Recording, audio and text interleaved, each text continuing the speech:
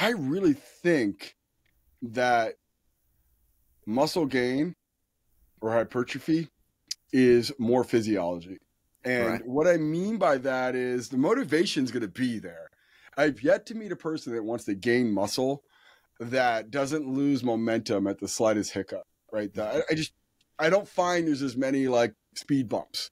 If we're looking at this from when I work with clients and, getting to point B, mostly it's just the raw mechanisms to gain muscle and weight in general, like being at a caloric surplus and strength training a certain amount per week. And then within that strength training session, having a certain amount of density, meaning we have probably more work than we do rest.